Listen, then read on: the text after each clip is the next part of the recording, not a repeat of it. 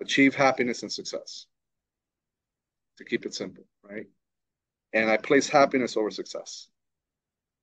So when I talk to somebody for the first time, and thousands of people can attest to this, the very first question that I always ask any of my new candidates is, what do you want to do next? Mm. Not what have you done in the past? What experience, skills do you have that I can use to my benefit to fill this job so I can get paid? No, what do you want to do next? Like, and it's amazing, the things that the stories that I've heard, how many hundreds and hundreds and thousands of people who have given up on their dreams Yeah. because they're operating from a place of fear instead of a place of hope.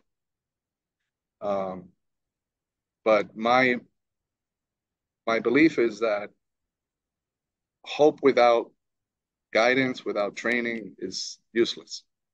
As far as achieving results that you can control.